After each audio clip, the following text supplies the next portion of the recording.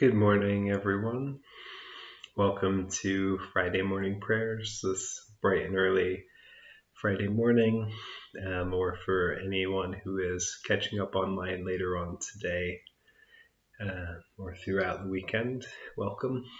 We're glad that you tuned in and joined us for this time of worship and this time of prayer.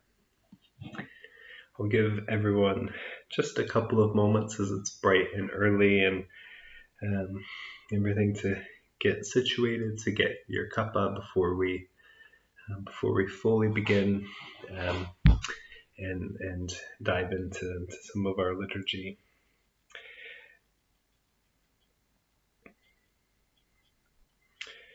So as everyone's coming in and getting ready, we're beginning to still our hearts for worship throughout the morning, throughout the day, and into the weekend. We're orienting ourselves towards God and towards each other. All right, let's go ahead and begin. O God, you summon the day to dawn. You teach the morning to waken the earth. Great is your name. Great is your love. For you the valleys shall sing for joy. The trees of the field shall clap their hands. Great is your name. Great is your love. For you the monarchs of the earth shall bow. The poor and persecuted shall shout for joy. Great is your name. Great is your love. Your love and mercy shall last forever. Fresh as the morning, sure as the sunrise. Great is your name. Great is your love. Let us pray.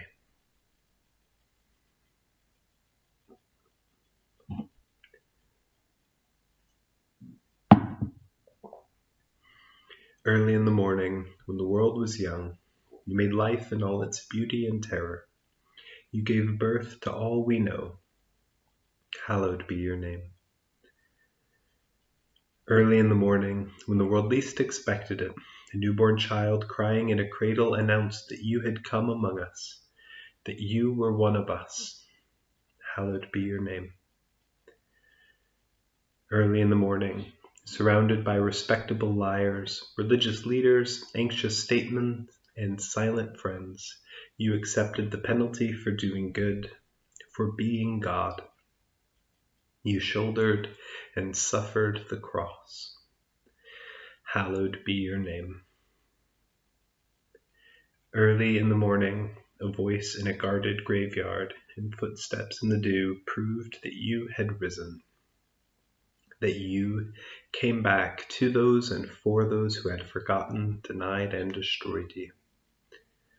Hallowed be your name.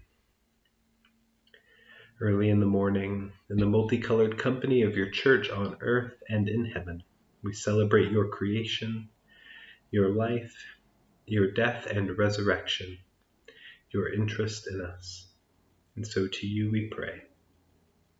Lord, bring new life where we are worn and tired, new love where we have turned hard-hearted, forgiveness where we feel hurt and where we have wounded, and bring the joy and freedom of your Holy Spirit where we are prisoners of ourselves.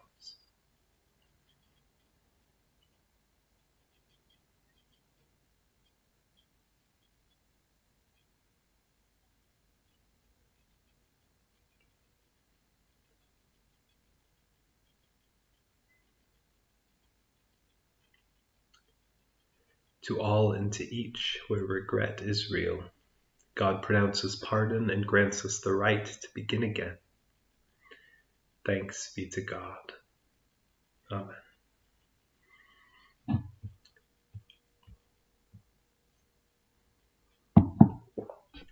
Listen for the word which God has spoken. Speak, Lord, to our speaking. Speak, Lord, to our listening. Speak, Lord, to our soul's deep understanding. Our reading this morning will come from 1 Corinthians chapter 13. If I speak in the tongues of mortals and angels, but do not have love, I am a noisy gong or a clanging cymbal. And if I have prophetic powers, and understand all mysteries and all knowledge, and if I have all faith so as to move mountains, but do not have love, I am nothing. If I give away all my possessions, and if I hand over my body so that I may boast, but do not have love, I gain nothing. Love is patient. Love is kind. Love is not envious or boastful or arrogant or rude. It does not insist on its own way. It is not irritable or resentful. It does not rejoice in wrongdoing, but rejoices in the truth. It bears all things, believes all things, hopes all things, endures all things. Love never ends, but as for prophecies, they will come to an end. As for tongues, they will cease, and as for knowledge, it will come to an end. For we know only in part, and we prophesy only in part. But when the complete comes, the partial will come to an end. When I was a child, I spoke like a child. I thought like a child. I reasoned like a child. When I became an adult, I put an end to childish ways. For now, we see in a mirror dimly, but then we will see face to face. Now I know only in part, then I will know fully, even as I have been fully known. And now faith, hope, and love abide, these three, and the greatest of these is love.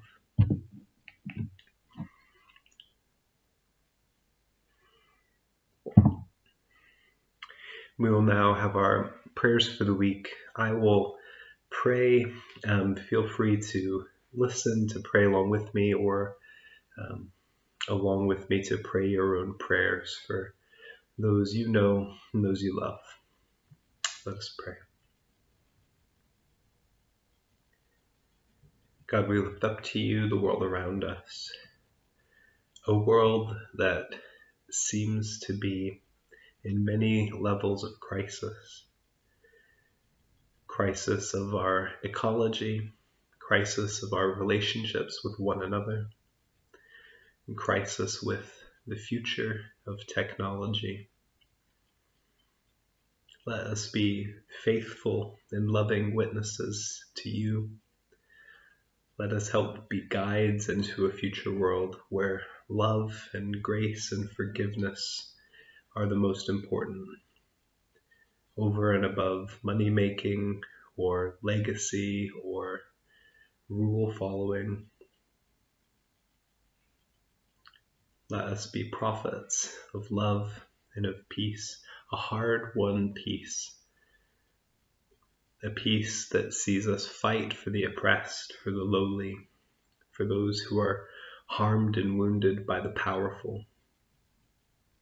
Let us fight hatred with love, but a bold love and a strong love. We pray for the leaders of the world and those who are taking part in COP26.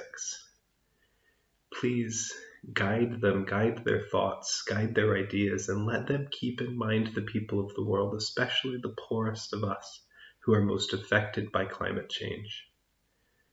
Convict their hearts of the money that fills their pockets, that guides their voting. Let them see that following money and trying to change what science says just to benefit the short term will ultimately lead us down a path of tragedy. And it will see the most vulnerable in our world harmed most devastatingly. Convict them and guide them. Let them see the truth and let them see what needs to be done, even though it is hard, even though it is difficult, and even though it might make them unpopular among some. We pray for those in the world who are engaged actively in peacemaking, those who are at the front lines of skirmishes, of fights, of protests, of change. Help them to rest when they find time, and give them courage and boldness when it is their time to speak. We thank you for their work. We know it is vital in times when people feel like they're getting further and further apart and unable to have conversations or to have debates. There are some things that are not up for debate, things about people's value, about how we love and care for the most marginal. Those are not for debate, but we need to have people to sit at the table with.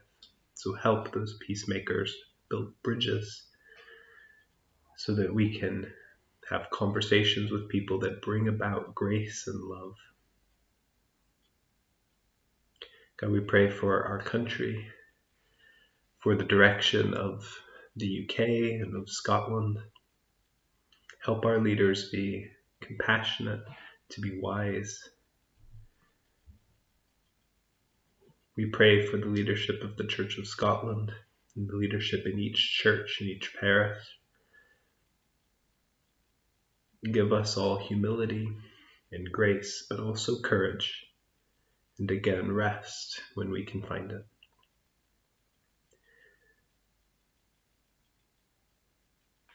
God, we pray for our church, for our parish, for the people in our neighborhoods. Be with each and every one of them as they rise this morning and as we head to the weekend. Help this be a weekend of refreshment, a time when interactions bring happiness and love, encouragement, and again, windows into your love that shines through our hearts into one another. We pray for our friends and family, those near to us and those far away. Be with us all. Be with us in your Spirit that you sent to be among us. And all these things we ask in your Son's name. Amen.